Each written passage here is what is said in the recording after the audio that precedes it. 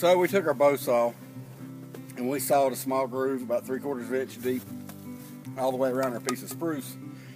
And this gives us a good mallet, or some people call it a baton. I'm from the south, like things pretty simple, so I just call it a mallet. So we can use this to do a lot of different things with our knife, make a lot of different pieces, and we can make furniture. The things we can do with this, just having this out in the woods, is pretty much endless, and that's pretty heavy.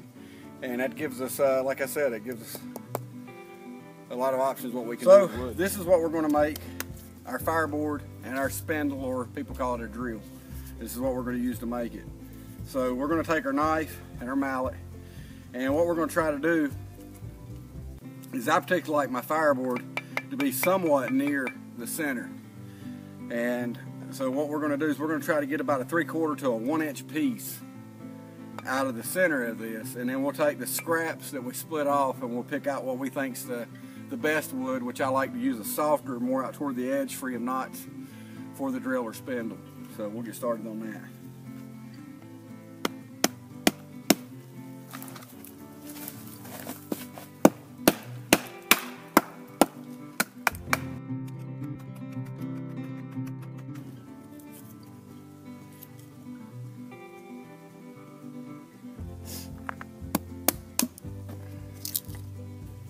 That's not a bad looking piece. So the last thing we need is we need a socket. And you need something that's going to be comfortable, and to me, that feels pretty comfortable. It'll be even better once I get the bark off of this. So we'll go ahead and get started on the rest of the whittling.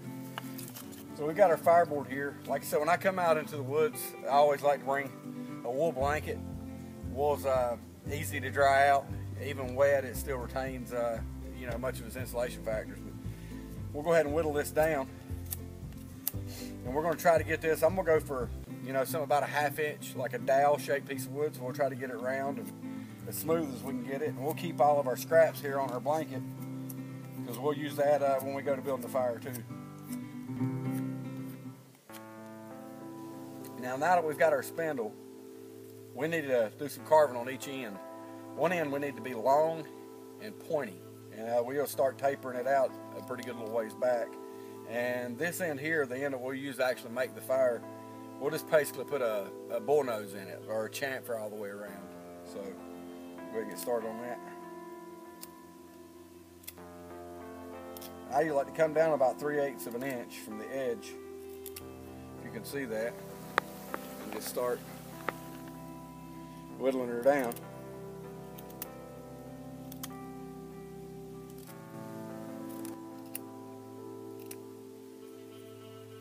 So I'm pretty happy with that. So there's our bullnose end, and on this end we've got, you remember we've got those little knots.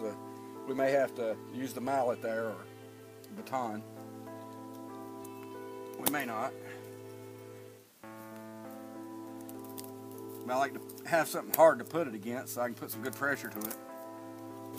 So this spindle is pretty much ready. The only two things we're lacking to have this fire kit finished up is where we need a bow, and then we need a socket. And the socket will go here, and that's what we'll use, and we'll make a small hole down in our fireboard, and this is how we'll hopefully achieve fire. So this is the piece we're going to use for a socket. And again, there's nothing about making a friction fire that's easy. It's every bit of it's hard.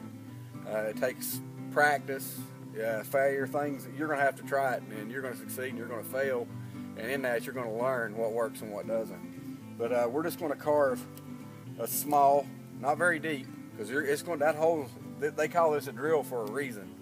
This is going to drill into this wood. What we don't want it to do, the reason that we have this narrow, is we do not want this to start shouldering into our socket and acting as a brake, because if it does, it's going to create more resistance up top. It's going to, if you know, a lot of times you may see it here when we go to do it, that the spindle comes flying out of the bow, and a lot of times this results from the brake, this acting as a brake on the top of the spindle. So what we want to do is we want to get this hole up top. Like I said, deep is not an issue, but broad. We want the hole to be, you know, wide.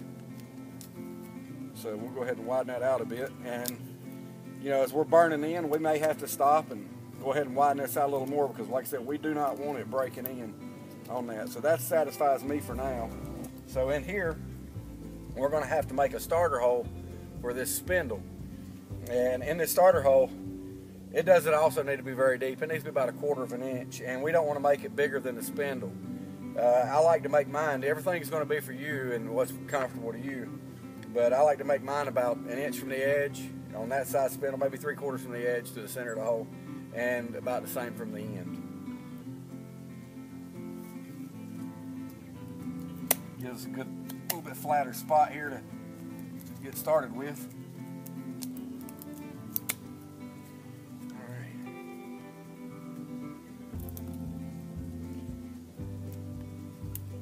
It's better to kind of get your knife in one place and spin your wood. You can see what you're doing a little better. So we've got our notch made in our fireboard. We've got us a socket made.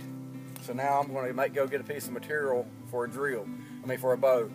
As far as the bow goes, as you try to do this, you're going to find a piece of wood that a certain type of piece of wood. You may like a curved stick. You may want one with an elbow.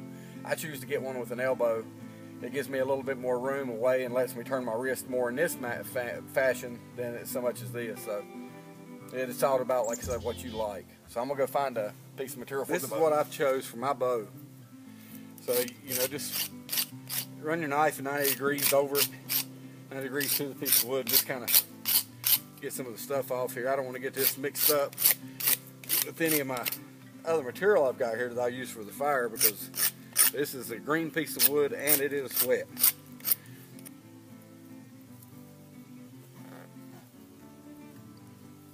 So we're going to make this knot here good and tight. And on the other end, I've got just a small little notch there. Probably should be a little deeper than that. Just to keep my string from walking down when we're using it here to start a fire.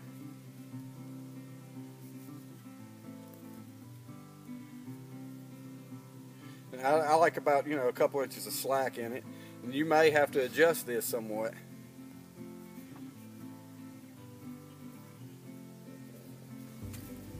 So one more thing that I did here is, off of our fireboard,